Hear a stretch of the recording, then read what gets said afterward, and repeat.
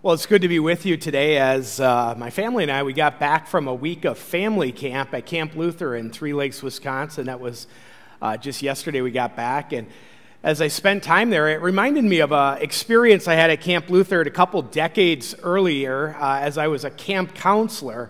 I got selected to be one of two co-leaders on a wilderness canoe trip.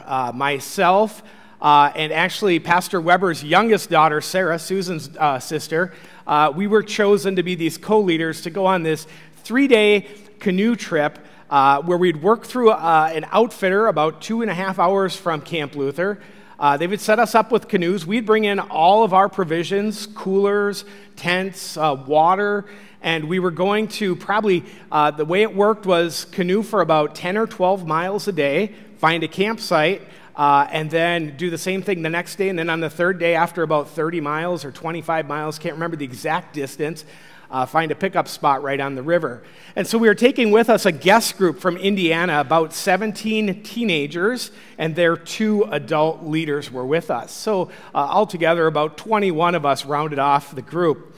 And so we got going on this trip, and it was a great time. We started off, it was an adventure. I'd never been on the river before, but it was pretty straightforward, or as so I was told, right? And we got to our first spot where we were going to stop for lunch after having put in about 4 or 5 miles. And so we grabbed the cooler, and we opened things up, and we started, we have ham sandwiches for today. So we started making ham sandwiches. When we got to about sandwich number 15 or 16, we noticed the supplies had run out. Like I said, there were 21 of us on that trip. So we kind of got creative, and myself and the other counselor, we didn't eat lunch, and we thought it was probably a one-off, probably a mistake. And we got to dinner then a couple miles later, and of course the same thing. And so we're looking at each other going, boy, we're going to get real skinny this trip, right? Because we're not going to be eating much. And so we were deep in the wilderness. And the bottom line was, we did not have enough provisions. Well, a similar thing happens today in our Exodus narrative. The people of Israel are out in the wilderness. They've been there exactly 1 month. And somebody opens up the cooler and notices that all the stuff they packed from Egypt is now starting to get low. Their food is lacking. And like us on the river, they are running out of provisions. So what exactly do they do to remedy this situation? Do they organize a food task force to come up with a plan? Do they put together their smartest and greatest thinkers to put forth a strategic think tank? Or maybe as a community, as an assembly, they might thought of kneeling down and praying to the God who had just led them over the Red Sea. Did they do any of these things? Nah. Instead, verse 16, chapter 16, verse 2 says, the entire Israelite community grumbled against Moses and Aaron in the wilderness. And they went on to say, if only we had died by the Lord's hand in the land of Egypt when we sat by pots of meat and those days where we ate bread, all that we wanted. But now instead, you've brought us into this wilderness to make this whole assembly die of hunger. Did you see what the people did there? They did 2 things. First of all, they practice redactive history, right? You know what redaction history is? It's when you change the facts of what happened in the past, right? Some of you had great-great-grandpas who would talk about the good old days, where you could buy an automobile for 5 cents and things like that, right? But they never really brought up the fact that they lived through 2 world wars and a Great Depression, that not every part of the good old days were good. That's redactive history, when you color things to suit your narrative. And you can see the Israelites are coloring the facts to suit their current situation and their narrative.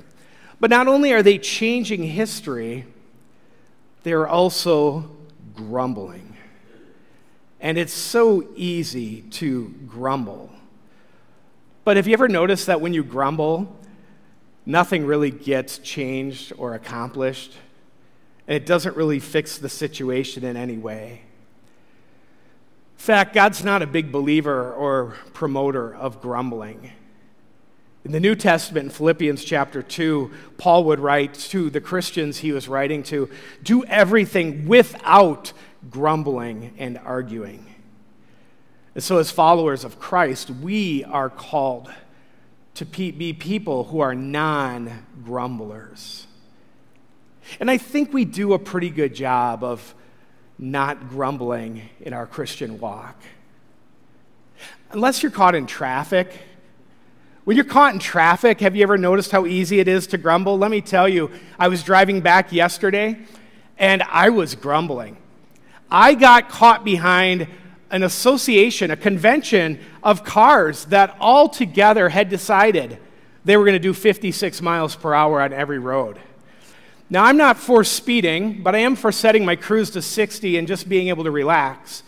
And I think we have a social contract that you're not supposed to do 56. I don't know. I could be wrong on that.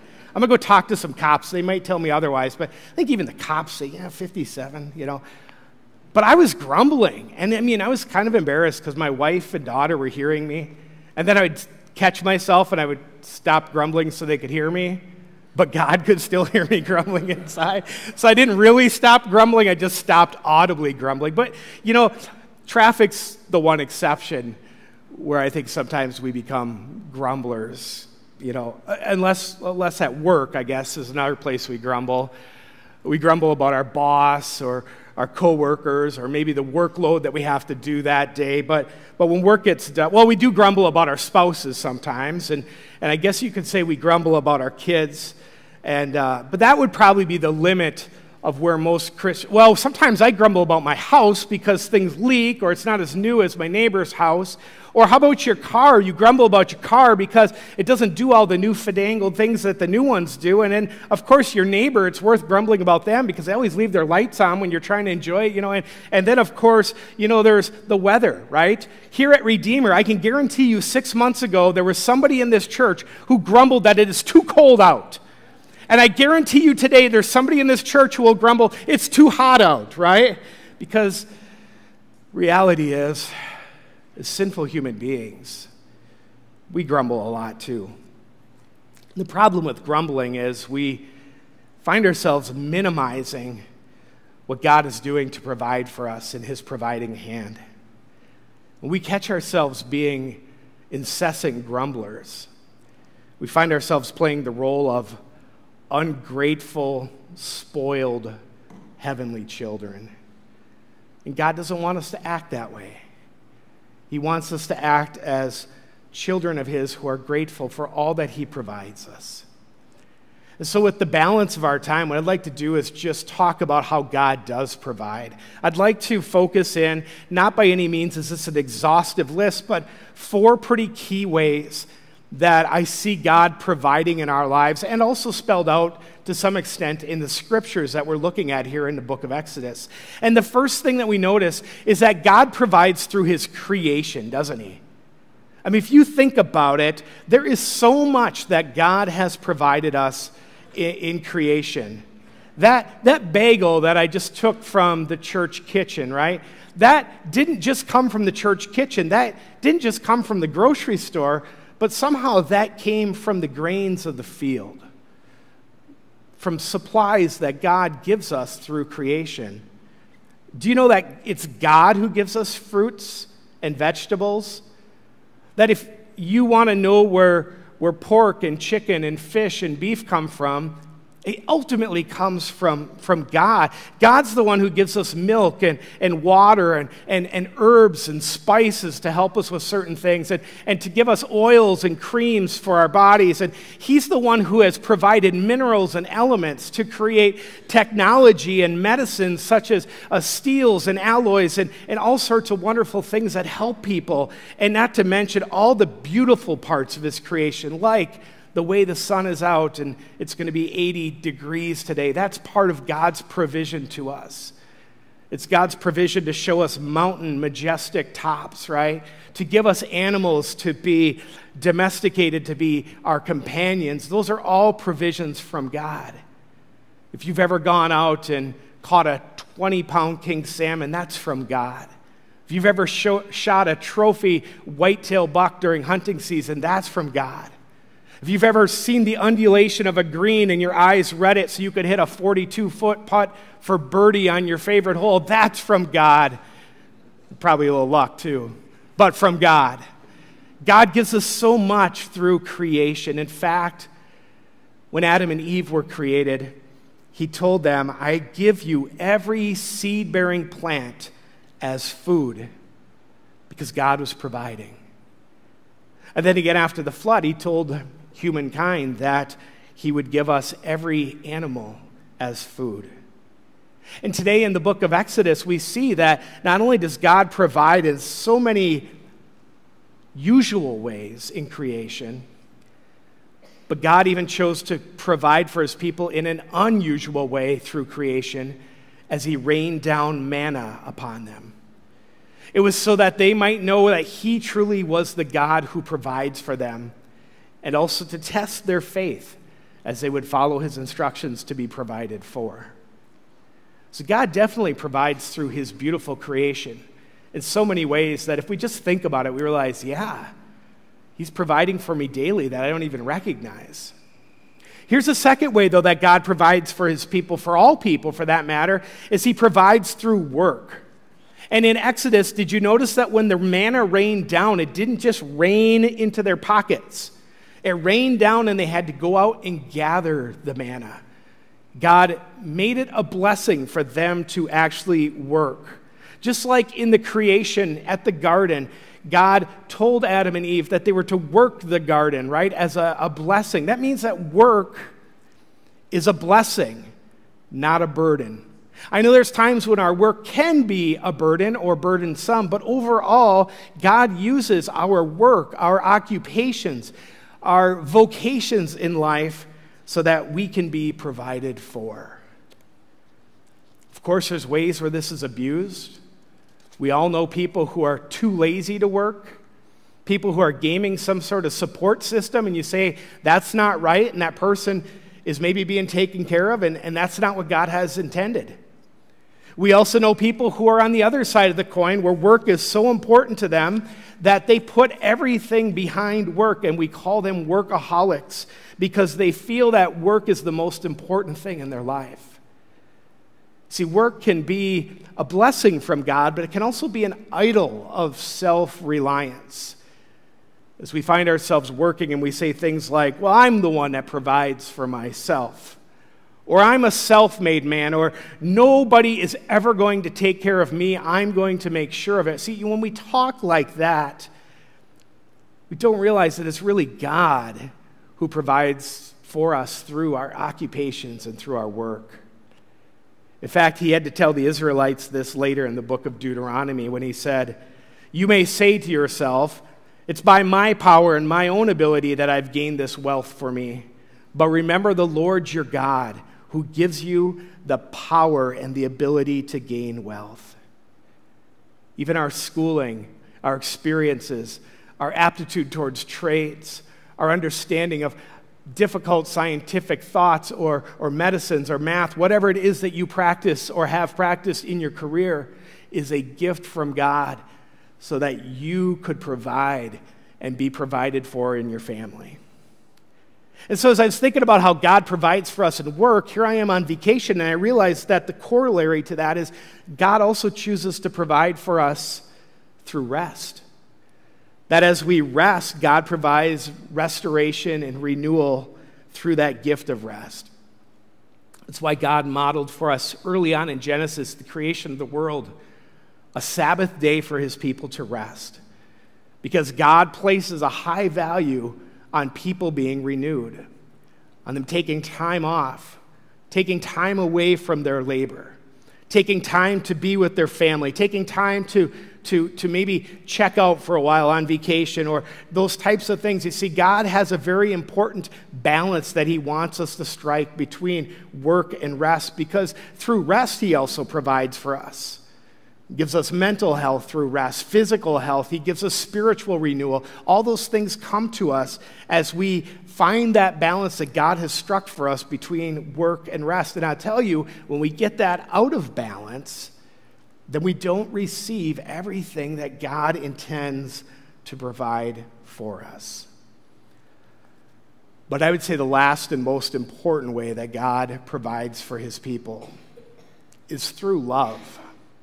And Paul, the apostle in Romans, says that so clearly in chapter 8, where he says, God did not even spare his son, but he offered him up for us all.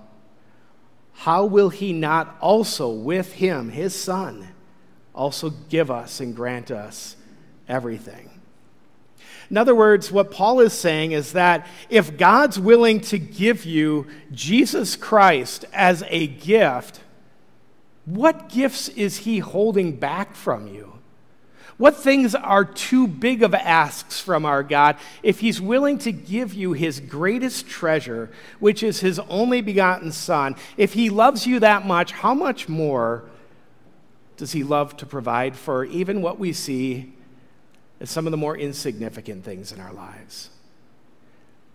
That's why the most famous Bible verse that is quoted, John 3:16, starts off with, "For God so loved the world, that he provided us with his Son, that whoever would believe in him shall not perish but have everlasting life."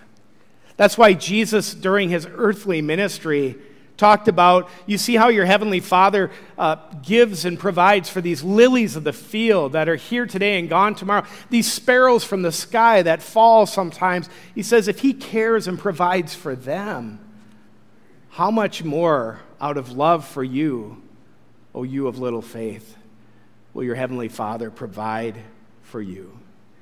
And that's what he does through his love. Provides his Son to give us the thing that we need most: forgiveness and a hope for a future to be with our Creator.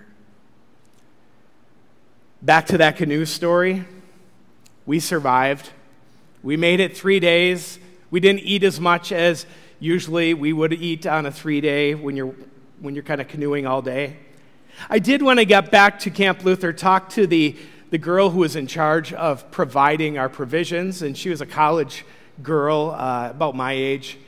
And I asked her, I said, we were really short on food. What happened there? Did you guys just forget, or did you get the wrong number, or what happened? And she said, well, I was thinking about it, and they gave me a number, but I realized you had a bunch of high school girls with you. This is what she said. And I know high school girls don't like to eat that much, and they really don't like ham, so I cut it back by about a third, and I just figured that would make sense.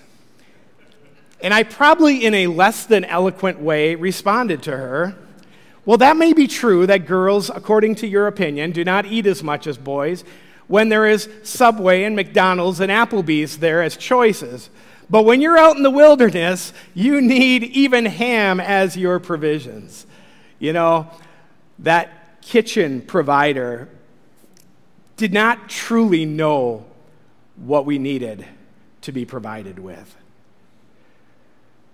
But our heavenly provider truly knows what we need to be provided with. He's able to provide for you. He's willing to provide for you. And he has proven that he will provide for you daily. As we find that he works through us through this various means, may we put our trust and our faith in the God who gives us all of our provisions. Amen. Join me in prayer as we bow our heads. Lord, we thank you that you are the heavenly provider, that we never have to question that you have somehow miscalculated what we need. But Lord, instead, you know exactly what we need. And you are wiser than us, and you know when we need it and whether we truly need it. For that, Lord, we commend our faith to you, and we place that trust in you. Lord, help us to use the various means you place in our lives to receive those provisions. And as we receive them, not to become arrogant or self-reliant, but to become dependent and thankful for your hand in everything we see and do and receive. We pray this in the name of Jesus Christ, the greatest provision we've ever received, a Savior. Amen.